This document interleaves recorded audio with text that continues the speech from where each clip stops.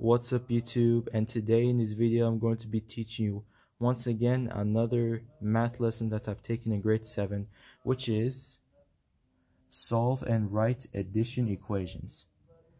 Now once again, this is one of the lessons that I've taken in grade 7, like I said, and to be fair guys, this is probably the easiest lesson that I've taken at that time.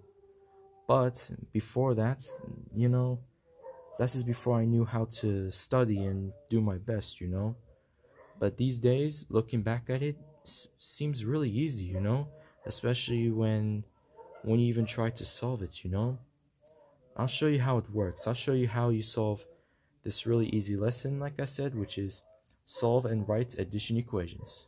So I'll show you how it works. Okay, so for example, here you have c plus 2 equals 5. What do you do here? So here you have plus. Now how do you get the final answer? Well, you make it the opposite. For example, you do, so c plus 2 equals 5. What you do here is you make it 5 minus 2. Make from positive to negative. So you do 5 minus 2, and the final answer would be 3. Just like that, guys. Again, c plus 2 equals 5. What you do here is you change from positive to negative, just like that. And then you get the final answer.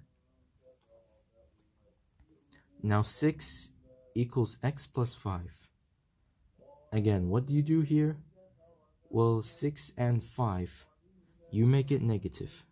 So it would be 6 minus 5. And what do you do here? And what's the answer? Well, 6 minus 5 equals 1. And just like that, guys, this is easy. Number 3, 10 equals 6 plus e. So 10 and 6, you have the positive, so you make it negative. So it'll be 10 minus 6. And what's the final answer?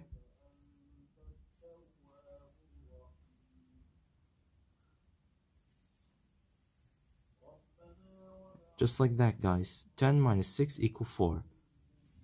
Next. Y plus 7 equals 10. Now, you have the plus here, like I said. The plus, you make it negative. So it'll be 10 minus 7. And what's the final answer? 3. And there you go, guys. This is the final answer here. And d plus 3 equals 8. Like I said, the positive, you make it negative to get the final answer. So it'll be 8 minus 3. And what's the answer?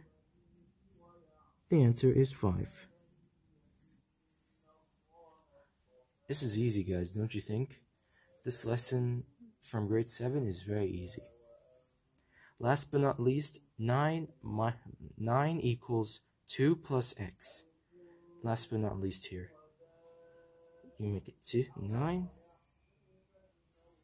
9 minus 2. What's the final answer? Equals 7. And there you go, guys. Now I'm going to briefly explain to you. With this lesson, all you have to do is you make the positive negative. So basically, for example, like I said, c plus 2 equals 5. All you have to do, you make positive to negative. You solve the other way like this. So it'll be 5 minus 2, and the final answer, you get 3. And that's all you have to do, guys. There's no pre-preparation or anything you have to do for this. It's very easy. Alrighty, so that is it for this lesson. So hope you guys enjoyed this video, and that was a really easy math lesson that I taught you guys today. By the way, this is what I really like. I really like math. So there you go, guys. That was the easiest lesson that I taught you. So if you like this video, please leave a like. That'd be really great, of course, guys. And I'll try to make more lessons in the future for you guys. More of those videos. Alrighty, so I'll see you guys again in the next video. Peace.